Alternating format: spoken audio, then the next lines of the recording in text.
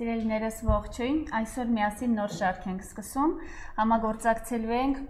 Հանրապետության լավագույն բժիշկ-դիետոլոգների հետ, այսինքն միակ մասնագիտացված, որ ոչ միայն բժշկական կրթություն, այլ նաև հենց դիետոլոգի մասնագիտացում ունի։ Լիդիա, շատ հաճելի է։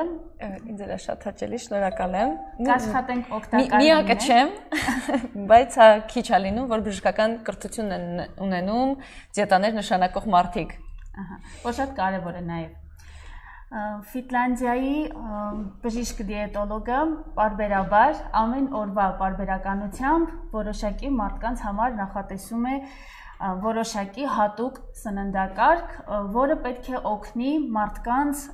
առողջ ապրելակերպին վերադառնալու, քաշի կորստի եւ տարբեր խնդիրների լուծման հարցում։ Լիդիան այս հարցում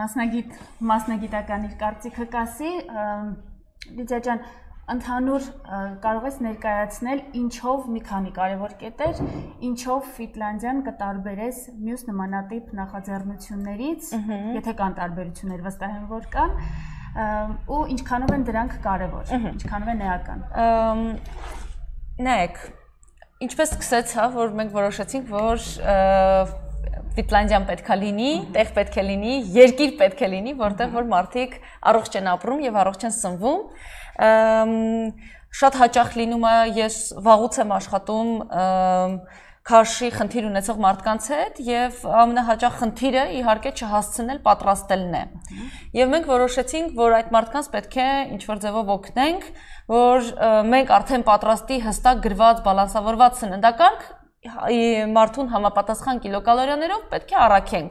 Եվ այսպես ստեղծեց այս գաղափարը, որոշեցինք, որ պետք է սնունդը նաև առաքենք, ոչ միայն լինի թղթիկ վրա գրված։ Մինչ այդ բնականաբար ես անհատական սննդակարգեր կազմում եմ, հիմա էլ կազմում եմ անհատական սննդակարգեր, հաշվի առնելով մարդու հիվանդություններն ու խնդիրները, մարդու սեռը, տարիքը, քաշը, հասակը, բոլոր առանձնահատկությունները, նախասիրությունները։ Ըստ այդ նախասիրությունների կազմում եմ հատուկ սննդակարգեր։ Շատ տարբեր խնդիրներ լուծելու համար, սկսած քաշի խնդիրներ ունենալուց, քաշի նվազեցում կամ ավելացում, վերջացրած ինչ-որ առողջական խնդիրներով, շաքարային դիաբետ, սրտի խնդիրներ, ցելիակիա, աղիների ստամոքսաղիքային տրակտի խնդիրներ, անտանելություններ եւ այլն եւ այլն, Եվ այս պահին մենք այդ սննդակարգերը, որոնք որ ես կազմում էի հատուկ մարդկանց անհատապես մարդկանց համար մենք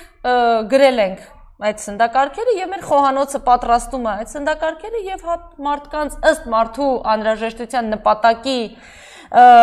նրան ուղարկում ենք սնունդ։ Ինչի վրա է հիմնված մեր բանը, Ֆինլանդիայի սննդակարգերը, մենք ամեն ինչ արել ենք, որ փաստահեն բժշկության սահմաններում լինի Ֆինլանդիայի սննդակարգը, ինչ ասել է փաստահեն բժշկություն, այսինքն առողջ սննդակարգի գաղափարից հեռու չգնանք։ Իրականում, երբ որ ես հիմա ասում եմ առողջ սննդակարգի գաղափարից հեռու չգնա, մի քիչ մարդկանց մոտ այդքան ասոցիացիան բան չի լինում, որտեղ հիմա բոլորն ասում են մեր սննդակարգը առողջ է։ Թե ինչով է առողջ սննդակարգը, շատ ժամանակ նաև չեն կարողանում բացատրել։ Բայց եկեք հստակ ասենք ու նաև մեր հետևորդների բնորոշած առողջ սննդակարգը վստահ տարբերվում է, օրինակ ինքս ինձ համար երբեմն որոշում եմ առողջ սննդակարգը։ Այո, շատ է տարբերվում, որովհետև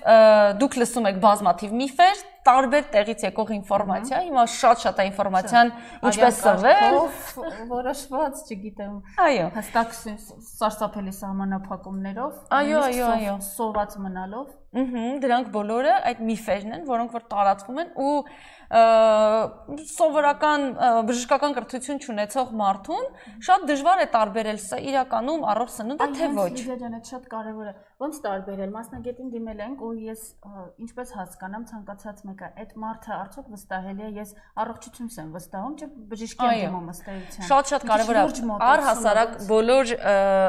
ցանկացած մասնագիտության բժշկի դիմելուց շատ կարևոր կարևոր է հաշվի առնել այդ բժիշկը փաստահեն բժշկությունից օգտվում է թե ոչ։ Փաստահեն դա համաշխարհային ուղեցույցեր են, որոնք որ գալիս են տվյալ հիվանդությունը բուժելու համար։ Օրինակ, չգիտեմ, եկեք ամենահասարակ գաստրիտին բուժելու համար հստակ ուղեցույցեր կան, որոնք որ մշակել է ոչ թե տվյալ բժիշկը իր փորձից, սովետական գրքերից կամ այսպիսի բաներից, այլ հստակ սահմանված ուղեցույցեր գայդլայններ են, որոնք որ գալիս են ամբողջ աշխարհում կիրառվում են եւ այդ ասոցիացիաները տալիս են բժիշկներին տարբեր երկրների, որ կիրառեն այդ բժիշկները։ Այստեղ ռիսկը, որ բժիշկը կվնասի պացիենտին, շատ քիչ է, որովհետև երբ որ գայդլայնները ստեղծվում են,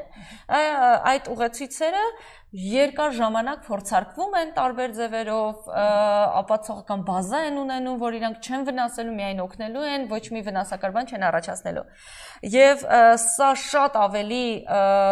պաշտպանում է հիվանդին, պացիենտին, քան եթե օրինակ ես իմ 30 հիվանդով փորձանեմ եւ ձեզ համար բուժում նշանակեմ, այնտեղ 100,000-ների, միլիոնների մասին է ում վրա է փորձարկվել եւ ինչի հիման վրա է հավաքվել։ Հիմա այսպիսի բան կա նաեւ դիետոլոգիայի մեջ։ Դիետոլոգիան դա գիտություն է, ոչ թե ինչ-որ մեկի կարծիքը, ես միշտ այդ մասին կարծիքը շատ այդ մասին միշտ նշում եմ, որ դիետոլոգիան հստակ գիտություն է։ Ով ասում է, որ սա օգտակար է, հա, այսքան քանակությունը սրա օգտակար է, այսքան քանակությունը վնասակար եւ այլն։ Դա ինչ որ մեկի կարծիքը չի, այսինքն եւ թե ինչ որ մեկը հիմա կանգնի ասի, ես մտածում եմ, որ դուք սխալ եք ասում, կներեք դա ձեր կարծիքն է, ես արտահայտում եմ գիտության կարծիքը, որը որ իրոք փաստահեն ճշգրիտ է, երկարաժամկետ փորձերի վրա է արված։ Հիմա ինչ ասում է փաստահեն բժշկությունը, որ ձեր սննդակարգը պետքա լինի մարդու, առողջ մարդու սննդակարգը պետքա լինի շատ բազմազան։ Միանգամից այն մասնագետները, այն խորհուրդները, որոնք որ ձեզ ասում են, որ ձեր սննդակարգի մեծ խումբ մթերքներ պիտի հանեք, միանգամից հասկանում ենք, որ այս սննդակարգը առողջ չի, որտեղ առողջ սննդակարգը ասում է ձեր սննդակարգը առաջնահերթ պետքա լինի բազմազան, հեսա բալանսին էլ կգանք։ Բազմազան սննդակարգը անգամ եթե դուք հիմա մտովի կամ գնակտուն սկսեք հաշվել, օրական 13-ից 15 մթերքա պետք է դուք օգտագործեք տարբեր մթերքներ, շաբաթական 50-ից 60 մթերք։ Եթե մենք sense մտովի պատկերացնենք ինչքան մթերք ենք մենք օգտագործում, դա մոտավորապես շաբաթական 10-15 մթերքն է, որ մեր ռացիոնում կա։ Մենք ինչ ենք արել Ֆինլանդիայում, մենք փորձել ենք այնպես անել, որ շաբաթական բոլոր խումբ մթերքները, այդ 50-ից 60 խումբ մթերքները լինեն, որովհետև շատ դժվար է մի հոգին կամ ընտանիքի համար այդքան մթերքների բազմազանություն ապահովել։ Շատ պարապ պետք է լինես, ու այդքան գիտելիք պետք է ունենաս։ Այո, ես նաև չեմ ուզում ասեմ, որ դա շատ բարդ բան է, որ առողջ սնվելը շատ բարդ բան է, չէ, բազմազանություն ենք ապահովում։ Եկեք հիմա հասկանանք ոնց ենք արել մենք Ֆինլանդիայով։ Վերցրել ենք քայլեր, հա, վերցրել ենք շաբաթվա կտրվածքով եւ բաժանել ենք բոլոր տեսակի սպիտակուցային մթերքները, այնպես որ բոլոր մթերքները շաբաթվա ընթացքում մենք ստանում ենք։ Մենք ստանում ենք սպիտակուցներ բոլոր լոբազգիներից, բուսական սպիտակուցները, կատնամթերքներից, ձվից։ Մենք ստանում ենք բոլոր սպիտակուցները բոլոր տեսակի մսերից, հա, ձկան միս, թռչնի միս, ճագարի միս, տավարի միս, հա, այսինքն մարդ, ով որ վերցնում է Ֆինլանդիայից սնունդ, շաբաթվա ընթացքում ստանում է բոլոր տեսակ մսամթերքները, սպիտակուցները, որտեղից որ պետք է ստանար։ Վերցրել ենք բոլոր տեսակի երկար ածխաջրերը, հացահատիկները եւ փորձել ենք դասավորել շաբաթվա ընթացքում։ Հացը չեք բացառում։ Իհարկե չենք բացառում, ինքը հացը հայկական սննդակարգերի երկար ածխաջրերի մեծ մասն է կազմում։ Իրան պետք չի բացառել, բայց նաև պետքա իրեն չարաշահենք, ոնց որ մենք անում ենք։ Նայեք, մեզ պետքա որ մենք օգտագործենք ամեն սննդընդունման ժամանակ հացահատիկներ, դա կարող է լինել հնդկաձավար, բրինձ կամ հաց։ Բայց երբ որ մենք հնդկաձավարը հացով ենք ուտում, արդեն չարաշահում ենք, ստեղ է խնդիրը ուղղակի։ Հիմա ինչ ենք արել, վերցրել ենք 7 օրվա կտրվածքով, հացահատիկները շարել ենք, այսօր դուք ուտում եք հացահատիկներից հացը եւ հնդկաձավարը, վաղը բրինձը, մյուս օրը քինոան, այն մյուս օրը հաճարը, մյուս օրը բլղուրը, ոչ մեկին չենք մոռանում, շատ ժամանակ կարող է մեկ էլ դուք հիշեք, որ հաճար վաղուց չեք կերել, չնայած որ դուք խոհարարությամբ եք զբաղվում, հաստատ օգտագործած կլինեք, բայց սովորաբար ընտանիքներում այդպես է լինում, մեկ էլ մի հատ մթերքի մասին մոռանում են ու շատ մենք ինչ ենք անում, ոչ մի մթերքի մասին չենք մոռանում, բոլորի համար բաղադրատոմսեր ունենք ու շաբաթվա ընթացքում բոլոր արսենալը այդ այդ խմբի օգտագործում ենք։ Նույնը վերաբերվում է բանջարեղեններին, մրգերին, ընկուզեղեններին։ Այսինքն այնպես ենք արել, որ իրոք առաջի պայմանը առողջ սննդակարգի, նորից եմ նշում, բազմազանությունը փորձել ենք ապահովել։ Նորից, եթե ձեզ ինչ-որ մեկը ասում է, որ գլուտեն պարունակող մթերքները պետք է ձեր սննդակարգից հանել, հաստատ համոզված եք լինում, որ սա առողջ սննդակարգ չէ, ձեզ ինչ-որ ձևով, այո, շաքարը բացառել, կատնամթերքները պետք է լրիվ բացառել, անգամ այստեղ լսեցի, որ ես սիրում եմ առողջ սնվել, բայց կատնամթերքից չեմ կարող հրաժարվել արտահայտությունը, ուզում եմ ասեմ, որ առողջ սննդակարգում մեծ տեղ է գրավում կատնամթերքը, իրանից պետք չի հրաժարվել, ուղղակի պետք է յուղայնությանը հետևել ու չափաքանակներին իհարկե։ Սա մեկ, որ առողջ սննդակարգը մենք հստակ պետք է հասկանանք, նույնը կարող եմ շատ դիետաների մասին ասել, Ատկինսի դիետա, սպիտակուցային դիետա, այնտեղ չգիտեմ, կետո դիետա, բոլորը ինչ որ մի բան բացառում են սննդակարգից, կետո դիետան ասում են ընդհանրապես ածխաջուր պետք է չուտես, բոլոր տեսակի հացահատիկները դուրս եկան սննդակարգից, դուրս եկա, որ դուք չեք ստանում մեծ քանակությամբ B խմբի վիտամիններ, որտեղ դրանք միայն հացահատիկներից են ստանում, մեծ քանակությամբ բջջանյութ չեք ստանում, ածխաջրերի մեծ մասը, որը մեր էներգիայի 60%-ը պետք է մենք դրանից ստանանք։ Այսինքն կարելի է ասել, որ որոշակի սննդամթերք բացառելով տվյալ դիետոլոգները երբեմն ճակերտավոր ստանում են որոշակի արդյունքներ, արագ արդյունքներ, այսինքն իրենց դիմող մարդիկ ու դրանով իրենք շահում են այն դիվիդենդները, այսպես ասած, որոնք հետագայում բերում են նոր պացիենտներ, այսինքն ինչ որ ապահովելու նպատակ ունի արագ արդյունք, այսինքն ոչ առողջ, բայց ամենայնիվ արդյունք։ Շատ ճիշտ հասկացաք, հենց այդպես էլ անում են ու այստեղ գաղտնի մեծ գաղտնիք չկա։ Ինչ որ մի բան, եթե դուք շատ եք սիրում, հիմա մի քիչ հարցաքննեմ, տեսնեմ, որ դուք ինչ որ մի բանը շատ եք սիրում, ասեմ, էդի ոչ մի դեպքում ձեզ չի կարելի ուտել, դուք չուտեք, իհարկե ձեր սննդակարգը կկրճատվի, կալորիաները կկրճատվեն, որտեղ դուք դա շատ եք սիրել, շատ եք կերել, եւ դուք կնիհարեք, որովհետեւ մենք ստեղծեցինք բացասական բալանս, ավելի քիչ սնունդ եք ընդունում, քան ծախսում եք։ Փորձը եղել է։ Ես ամիսներ առաջ 12 կիլոգրամ քաշի կորուստ եմ ունեցել,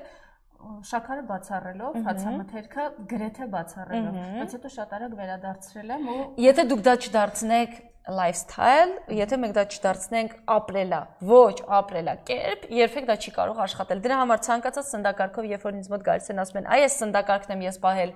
սա կարող եմ միշտ ման անել, հա, սա առողջ է կամ ինչ եք դրա մասին մտածում, ես միշտ ասում եմ, եթե դուք կարող եք այդպես ապրել միշտ այդ մասին բան արեք, հա, կարող եք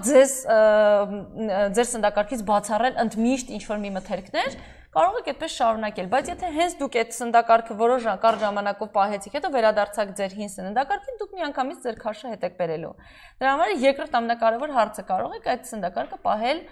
ամբողջ կյանքի համար։ Դրա համար այսպեսի մի շատ լավ լոզունգ կա, ամերիկյան դիետոլոգներն են կիրառում, Հայաստան դեռ տենց շատ չի մտել, որտեղ միակ մարդը, որ ասում է դա ես եմ, շատ դանդաղ է տարածվում։ Դիետան դա կարճաժամկետ է, իսկ lifestyle-ը, հա, ապրելակերպը դա ամբողջ կյանքի համար։ Ինչը որ կարճաժամկետ էֆեկտ էլ ունենալու է։ Ինչը որ ամբողջ կյանքում, դրա համար շատ ավելի էֆեկտիվ է, որ դուք հիմա սկսեք շատ փոճուրիկ քայլելով կամած ապրելակերպ փոխել, քան շատ արագ մի հատ ինչ-որ դիետայով կարճաժամկետ էֆեկտ ստանաք, արագ էֆեկտ ստանաք, բայց դա չկարողանաք պահպանել։ Եկեք անցնենք հաջորդ, երկրորդ ամենակարևոր պայմանին, դա բալանսավորվածությունն է, ոնց որ դուք ասեցիք, առաջինը բազմազանություն։ Այո, շատ լսել ենք, բայց չգիտենք դա որն է։ Բալանսավորվածությունը իրականում մի քիչ դժվար է բան անել, հաշվարկել, եթե դու հստակ դրանով չես զբաղվում, հա, ամբողջ օրը քո գործը կալորիաներ, տակուս ճարպածխաջուր հաշվելը, չէ, դժվար է։ Բայց կան հեշտ մեթոդներ։ Բալանսը ինչ է իրենից ներկայացնում, որ սպիտակուցները, ճարպերը, ածխաջրերը եւ բջջանյութը պետք է բանով, չափաքանակներով, սպիտակուցները պետք է լինեն մինչեւ 20%, ածխաջրերը պետք է լինեն 45-ից 60%,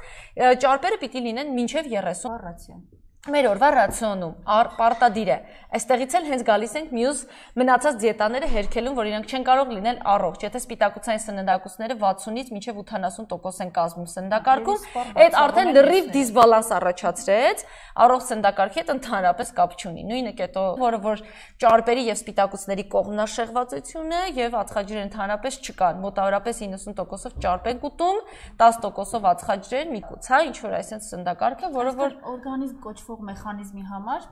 հավասարապես անհրաժեշտ են եւ ածխաջրերը եւ սպիտակուցները։ Ու այդքան է հավասարապես չհասկացաք։ Չէ, այդ իմաստով չէ, այս անհրաժեշտության է։ Այո, շատ կարևոր են եւ ածխաջրերը, երկար ածխաջրերը շատ կարևոր են եւ առողջ սպիտակուցները։ Այստեղից մի հատ հետևություն անենք, որևէ դիետայի սահմաններում, եթե ուզում եք առողջ դիետա ունենալ, այսինքն առողջ արդյունք ունենալ, ոչ թե միայն քաշի կորուստ, եկեք բացառենք որևէ բան բացառելը։ Լավ սահմանում է։ Այս որպես առաջին կարևոր դիտարկում։ Այո։ Եվ շատ կարևոր է, որ մեր սննդակարգում երրորդ պայման առողջ սննդակարգի շատ հեշտ է իրականում 3 պայման է պետք պահել։ Երրորդ պայմանը ուղղակի վնասական մթերքները աշխատել, սահմանափակել, քչացնել, ժամանակ նաև բացառել, այսինքն fast food, այստեղ նորից ամերիկացիները այսպիսի մի հատ բան հապավում ունեն, sugar, salt, fat, բանը, շաքար, աղ եւ ճարպ մեծ քանակությամբ պարունակող մթերքները, բոլոր տեսակի fast food-երը հիմնականում մեծ քանակությամբ ճարպ, աղ եւ շաքար են պարունակում։ Դրանք պետքա քչացնել սննդակարգում մինիմումի հասցնելով, հա։ Այդտեղ չենք բացառում։ Գիտեք ոնց,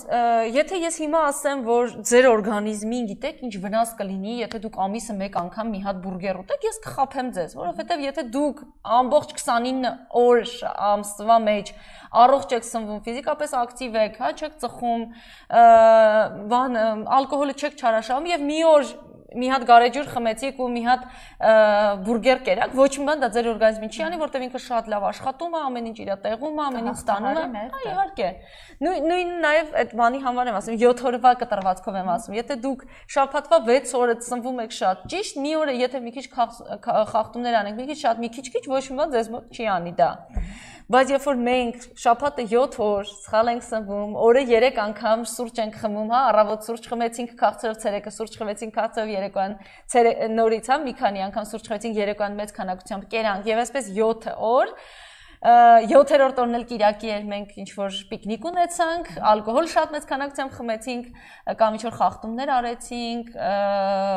չգիտեմ, մեծ քանակությամբ կերանք, եղավ, որ մենք ամբողջ շաբաթ շատ վատ էինք մեր օրգանիզմին նայել, Կիրակի օրն էլ խեղճ օրգանիզմին թաղում ենք կոպիտ ասած, այդպես չի լինի, իհարկե մենք որոշ ժամանակ հետո իհարկե խնդիրներ կունենանք։ Լիդիա ջան, այստեղից իմ մոտ հարց առաջացավ, դուք սննդակարգը կազմել եք, ենթադրենք հիմա Վահրամի սննդակարգն եք կազմել, ինձ համար հետաքրքիր է ժամերի հետ կապված։ Հիմա Վահրամը եթե ամբողջը միանգամից որպես նախաճաշ ուտի։ Հա, սկզբից ուզում էր այտենց անել, չթողեցինք։ Լավ է սարել։ Որովհետև ժամանակ չուներ, ասում էր միանգամից ուտեմ առողջ սնունդը։ Հետո օրվա ընթացքում ժամանակ։ Բայց իհարկե առողջ սննդի նաև պայմաններից մեկն է, որ պետք է ուտենք քիչ պորցիաներով, շուտ-շուտ։ Այսինքն հաճախականություն։ Իհարկե դա այդքան էլ պայման չի։ Կարա լինի, սենց ասում, 3-ից ձեր սննդակարգի կալորիաները բաժանեք 3-ից 5 անգամ, ոնց էս հարմար կլինի։ Ես ամենաշատը իհարկե սիրում եմ 5 անգամ բաժանել, որովհետև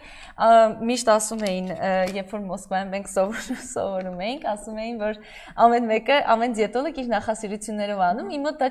չվերացավ էլի, ես իմ ստամոքսը այդքանից ավել չի ընդունում, ես սիրում եմ բաժանել 5 անգամվա սնունդ ընդունում, անգամ ես օրելա լինում 5, 6, 7 անգամ եմ սնունդ ընդունում։ Բայց նույն ընդհանուրն են քանակը։ Իհարկե ոչ։ Նկատի ունեմ, այս ամբողջ օրվա նախատեսվածը։ Այո, նախատեսվածն են բաժանում։ Իհարկե։ Նաև շատ կարևոր է, շատ լավ բան ասեցիք։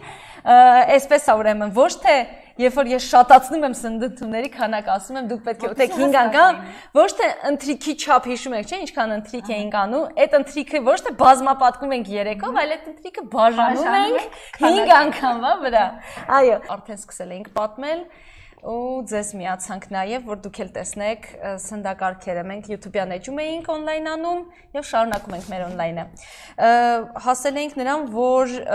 նայեք սննդակարգերը այսպես են, հա, իրանք բաժանած են 5-6 անգամվա Ֆինլանդիայի սննդակարգերը,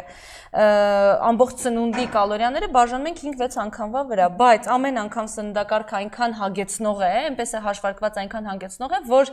մենք չենք նկատում անգամ, շատ ժամանակ նաև բողոքում են, ավելի քիչ կալորիաներ ստանալով, շատ ժամանակ բողոքում են, որ իրանք չեն կշտանում։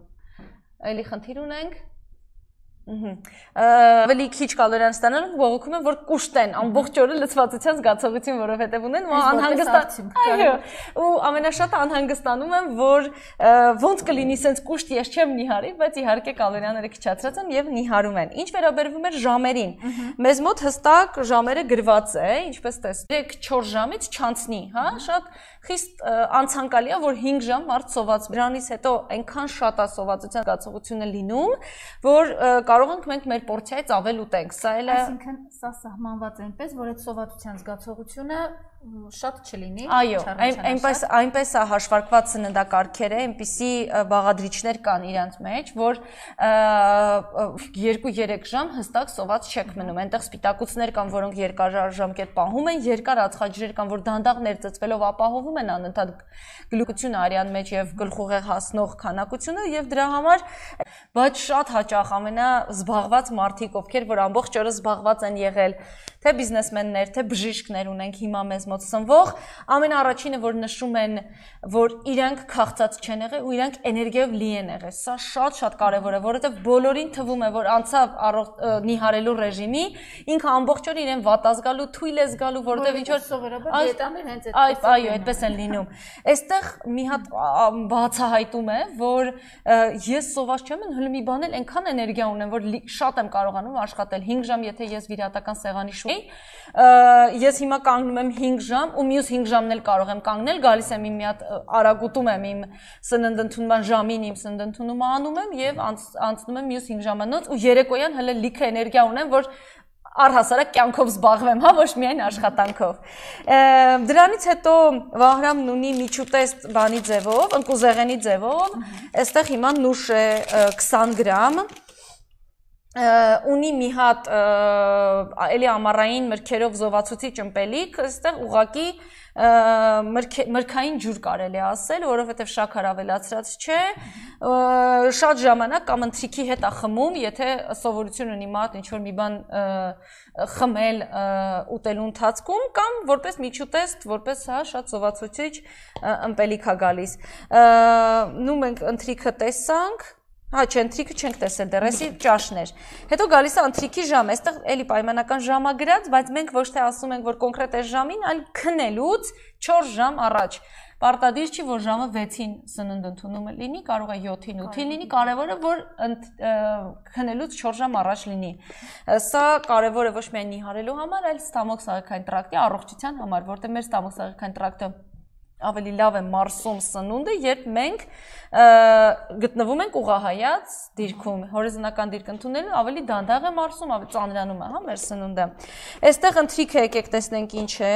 Իրոք դա էլ բացառենք այդ միֆը, ժամը 6-ից հետո հաց չուտել, եթե օրինակ գիշերը ես քնում եմ ժամը 1-ին։ Իհարկե, այդ 6-ից հետո երևի եկել է այն ժամանակվանից, երբ որ օրինակ մարդիկ ժամը 9-ից հետո էլ ոչինչ չունեին անելու, ոչ հեռուստացույց կար, ոչ բան կար, մութ ընկնում էր, մարդիկ պարկում էին քնելու։ Իհարկե 6-ից 9 4 ժամ առաջ քնելը շատ նորմալ էր, բայց հիմա մարդիկ քնում են շատ ուշ 12-1, իսկ 6-ից մինչև 12 սնունդ ընդունում չունենալ, այդ նշանակում է, որ մեծ քանակությամբ ժամանակ օրվա ընթացքում սնունդ չուտել, սոված մնալ, դա մանավանդ մարդիկ կան, որ երեկոյան աշխատում են, հիմնականում ծրագրավորողները, մեր սնունդ ընդունողների մեծ մասը նաև, հա, այսպիսի նստակյաց կյանք վարողներն են, համ մի կողմից բիզնեսմեններ, ովքեր որ ամբողջ օրը գործի մեջ չեն հասցնում, բժիշկներ, ովքեր էլի գործի մեջ չեն հասցնում, եւ ծրագրավորողներ, ովքեր նստած են, իրանք գիտեն, որ իրանց համար շատ կարևոր է առողջ սնվելը, որտեղ ֆիզիկական ակտիվության պահի իրանք աշխատանքից բերումով բաց են թողել, գոնե մի կողմից բան անեն, հա։ Ինչ ունենք։ Այստեղ մենք ունենք բանջարեղենով պատրաստած ռոլ, հա, երևի ասեմ, ռուլետներ են, որոնց մեջ անյուղ պանիրով եւ քամած մածունով սոուս է, քամած մածունն ու անյուղ պանիրը մեր սպիտակուցների քանակությունն են ապահովում։ Այստեղ ալյուրով, երկրորդ սորտի ալյուրով եւ բանջարեղենով, գազարով ու սպանախով պատրաստված ռոլ է, որը որ տալիս է երկար ածխաջրերը եւ երկար ածխաջրերը եւ կանաչին հա երկար ածխաջրի քանակը եւ բջջանյութը որպես համ կանաչի համ բջջանյութ կա այս գազարի հա այս ռոլի մեջ համ կողքից ենք դնում այստեղ այս պարագայում սպանախ է ուղղակի լիմոնով։ Ոչ մի ավելորդ բան չկա, միայն անհրաժեշտ։ Այո, անհրաժեշտ բաները կարևորը կան։ Հիմա կարող ենք տենց մոտավորապես հաշվել, քանի մթերք մենք ունեցանք։ Եկեք բան անեմ, հաշվեմ, ամենասկզբից ասացի, որ պետք է լինի բազմազան սննդակարգը, եւ սննդակարգը բազմազանության համար մեզ պետք է օրական ուտել 13-ից 16 մթերք գոնե, հա։ Հիմա եկեք հասկանանք, հիշենք, որ թութն ու խնձորը կերել է 1, 2, 3 արդեն, 3, ձուն բանջարեղենով կերել է, ձուն 4, բանջարեղենը հա, հաց է եղել 5 տեսակների մեջ հաշվում ենք բանջարեղենի տեսակները, թե բանջարեղենը ոչ, բանջարեղենի տեսակները, որովհետև մենք անգամ առավոտվա բանջարեղենը, քանի որ չենք տեսնում ինչա չենք կարող հաշվել, կարող ենք այստեղի բանջարեղենները հաշվել, արդեն 5-ը հաշվեցինք առանց բանջարեղենների, 6-ը միս, քամած մածուն, 7 բան մարոլ, ռուկոլա, վարունգ, լոլիկ, 11, պղպեղ, այստեղ ունենք սպանախ, ունենք քամած մածուն, ունենք ֆետա 15, ունենք կեֆիր 16, էլ չեմ ասում, ստեղ հա գազարը, հյութն էլ եկեք չհաշվեն որպես բան, հա, եւ 16, 17 մենք այսքան ապահովել ենք այսօրվա համար, հա, այսինքն դուք հասկացաք, որ հնարավոր է օրական 15 եւ ավել տեսակ մթերք հավաքելը եւ անպայման սրա վրա եւս ուշադրություն ենք դարձնում։ Մի կարևոր բան, եթե տնային տնտեսուհի են, ու այս ամենը պիտի ապահովի իր ընտանիքի համար։ Դե բնականաբար զբաղված մարդկանց հասկանալի է, ինչպես են հաշվում եւ ինչպես են հասկանում։ Այո, եկեք սենց բան, ամերիկացիները արդեն հորինել են նոր հեծանիվներ, պետք չի հորինել, շատ լավ մեթոդ կա, ափսեների մեթոդը եւ ափերի մեթոդը։ Այո, ափսեների մեթոդը հետեւյալն է, ասում է, օրը 3 անգամ դիրքը ափսեի, առողջ ափսե հավաքի եւ դուք ունենաս բալանսավորված բազմազան սննդակարգ։ Առողջ ափսեի մեջ մտնում է, ափսեն բաժանում ենք 3 մասի, մի հատվածում դնում ենք սպիտակուցային սնունդ, մի հատվածում երկար ածխաջրեր, մեծ հատվածում դնում ենք ամենամեծ հատվածում կեսում դնում ենք բանջարեղենները։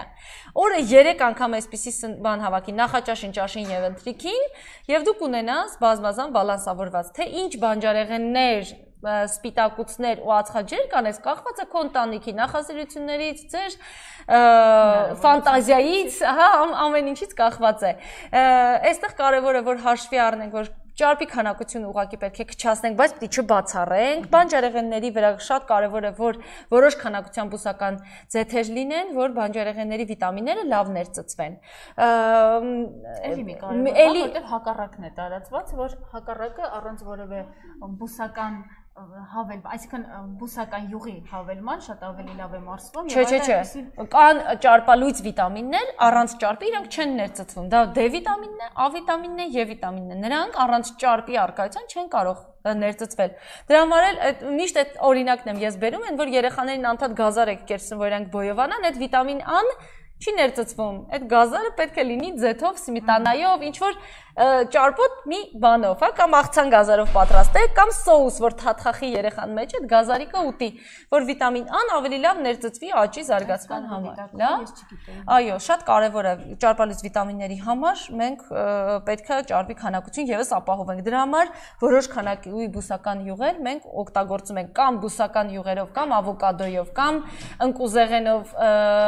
չգիտեմ, այնտեղ սերմերով ապահովում ենք, որ մեր բանը այո, հավելում ենք աղցանին, որպեսզի ինքը ավելի լավ ներծծվի։ Սա նաև եւս հաշվենք առնում։ Եվ երկրորդ բանը, որ մեր մարդիկ, ովքեր որ չեն վերցնում, բայց ուզում են տնային պայմաններում ապահովել առողջ սնունդ, հաշվի են առնում իրենց ընտանիքի անդամների համար ափերի մեթոդով։ Ափսեները հասկացանք, 3 անգամ առողջ ափսե ենք հավաքում, լինում է, որ 3 անգամ սնվեց ընտանիքը առողջ ու բազմազան, բոլոր մթերքները դրվեցին, ոչ մի բան չմոռացանք, միշտ այս օրինակը ասում եմ, նույն մենք կարող ենք բրնձով փլավը դարձնել լրիվ առողջ, մենք սովորաբար ինչ ենք անում, մի քիչ գազարիկ ենք անում բրնձով փլավի մեջ, մի քիչ հավի միս ու բրինձ, ճիշտ է։ Հիմա եկեք դա որպես առողջ ափսե փոխենք, հավի միսը պետք է լինի բավականին շատ, 1/4 ափսեի պետք է կազմի, բանջարեղենը, նու կոպիտ ասած գազարը պետք է լինի ուղիղ բանի կեսով, ափսեի կեսով, ծավալի կեսով, իսկ բրինձը պետք է լինի էլի 1/4-ով։ Նույն բաղադրիչները մենք կարող ենք ուղղակի փոփոխել, հասկանալ, մենք կարողացանք կարևոր է միասին են պատրաստված առանձին։ Չէ, հանգիստ կարող է այդ ամեն ինչը ապուր դառնա, այդ ամեն ինչը լինի փլավի ձևով, պարտադիր չէ, այդ սիրուն շարել, որ իրարից առանձին լինի։ Եվ ընտանիքի կարող է լինել, որովհետև շատերն ասում են, իմ ամուսինը դրանով չի կշտանա, ես ոնց կիրակրեմ իրան, այդպես ափերի մեթոդը գոյություն ունի, տղամարդկանց համար իրենց ափով, կանանց եւ երեխաների համար իրենց ափի չափով։ Այս ափի առանց մատեր հատվածում դնում ենք սպիտակուցային սնունդը, մսի քանակությունը, կատնաշորը, ձուն, հա, այս հաստության ձուկը, ու տղամարդու ափը ինչքան մեծ եղավ, այնքան իր բախտը բերեց, ինքը շատ միսկ ուտի։ Երկու ափի չափով պետք է լինեն բանջարեղենները, բռի չափով պետք է լինի հացահատիկները։ Ձեր բուրը մցրեցիք բանի մեջ, հա, հնդկաձավարի մեջ, հանեցիք, այսքանը ձերն է, այդ հում վիճակում։ Անգամ տնային տնտեսիները կարող են իրենց ափի չափով մոտավորապես փլավի քանակությունը բան անել, հա։ Օրինակ 4 հոգու համար են պատրաստում, օրինակ ամուսնու համար 2 բուռ արեց, իր համար մի բուռ, երեխաների համար մի բուռ։ Ամուսնուն խնդրեն գամ մի բուռ վերցնի բոլորի համար, հա։ Այդպես էլ կարելի է առաջ անգամ չափելու համար ինչքան է արդյոք։ Այսպես էլ կարող ենք չափավորել, սա այն մեթոդներն են, որոնք որ առաջարկում են մեզ մոտավորապես առանց ինչ-որ հաշվիչների, առանց հաշվելու բաների, մոտավորապես բազմազան եւ առողջ բալանսավորված սնվել։ Հիմա մենք կոնկրետ Վահրամի օրինակով ենք ասում, կասես ինչ արդյունք ունի։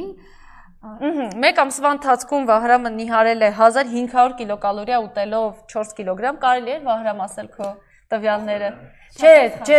տվյալները անհատական։ Մեկը խախտումները։ Ահա 90 Ահա խախտումներով, բայց ամենակարևորը իմ կարծիքով Վահրամի պարագայում այն է, որ ինքը ամբողջ օրը ծանրաբեռնվածությունը շատացել է, նշանակում է շատ գործ է կարողանում անի, ուրեմն էներգիան շատացել է, այդ շատ կարևոր է աշխատող մարդու համար, առաջինահերթ դա է, որովհետև շատերը վախենում են եւ խուսափում են նրանից, որ ես հիմա այնքան զբաղված եմ, ես այնքան գործ ունեմ անելու, ես չեմ կարող մի հատ սննդակարգ պահեմ, որ ուղեղս չաշխատի։ Ընդհակառակը ավելի լավ, այո, ճիշտ սնվելով, ավելի լավ են կարողանում ապահովել։ Իմիջիայլոց այս մասին էլ անցած անգամ խոսեցինք, ինչի է այդպես լինում, որտեվ երբ որ մենք զբաղված ենք լինում, ամբողջ օրը սնունդ չենք տալի մեր ուղեղին։ Մեր ուղեղն ասում է ինձ գլյուկոզատուր մի քիչ աշխատեմ սուրճը կոնֆետով, գալիս ենք տուն մեծ ծավալով ենք ուտում։ Մեծ ծավալը չի կարողանում լավ ներծծի մեր օրգանիզմը։ Փքվածություն, վքնածություն առաջանում։ Մի հատ էլ բոլոր ամբողջ արյունը փորձում է կենտրոնանալ այդտեղ, որ այդ մեծ ծավալի որովայնում, աղիներում, որ այդ մեծ ծավալի սնունդը մարսի։ Ինչա դուրս գալի, որ երեկոյան գալիս են, ուտում են, մեծ քանակությամբ են ուտում, որովհետև պետք է այդքան մարմին պետք է ապահովել կալորիա, բայց ուղեղից արյունը այդպես մի քիչ բան է լինում, հա, կենտրոնանում է որովայնում, հոգնածություն են ունենում, թուլություն են ունենում, ուզում են քնեն։ Իսկ այստեղ մենք քիչ ապահովում ենք ամբողջ օրվա ընթացքում, այդ հոգնածությունը չի լինում, այդ շուտ քնելու, հոգնելը չի լինում, առույգ են լինում մարդիկ, ճիշտ կազմակերպված սննդակարգը այսպիսով օգնում է նաև լավ զգալ, ավելի առույգ լինելը։ Այդ շատ կարևոր է։ Ուրեմն հասկացանք շատ կարևոր մի քանի դիտարկումներ արեցինք, որոնք առանձնացրեցինք, Լիդիայի հետ մենք էլի ենք հանդիպելու, էլի կարևոր դիտարկումներ ենք անելու, որոնք հնարավոր է մշտապես աննդ սխալ ասեցի, արձագանքներից իսկ թվաց սխալ ասեցի, կարծում եմ օգտակար եղավ, վստահ եմ, որ օգտակար եղավ ու վստահություն եմ հայտնում, որ առաջիկայում էլի կարևոր ինֆորմացիայով ենք կիսվելու, շատ միֆեր կան, որոնք տարածված են ու շատ կարևոր է, հերթով պետք է կոտրել լիքը կարծրատիպեր, որոնք խանգարում են առողջ ապրել, թվացյալ լավ արդյունք տվող բազմաթիվ տարբերակներ պետք է հերքել ու իմանալ թե ինչի համար, այդ ամենակարևորն է։ Մենք չենք ասում ուղղակի սա մի արեք, մենք ասում ենք ինչի համար մի արեք։ Ֆինլանդիան իր կողմից առաջարկում է բոլոր նրանց համար, ովքեր որ դրա համար ժամանակը չունեն կամ ուզում են լիարժեք վստահել, որ հենց մասնագետ ամբողջությամբ կազմակերպի, իսկ ովքեր որ դրա հնարավորություն եւ ժամանակը ունեն, տանը անելու, ամեն ինչով կօգնենք։ Այո, ամեն ինչով կկարողանանք օգտակար լինել, որ այդ ամեն ինչը ապահովեք սեփական տան պայմաններում, սեփական ուժերով։ Լիդիա ջան, շնորհակալություն անչափ։ Ձեզ էլ եմ շնորհակալ։ Ինձ էլ շատ օգտակար եղավ, կաշխատեմ հետևել։ Հաջողություն։ Վստահ եմ արդյունքներ կլինեն, մինչ հանդիպում։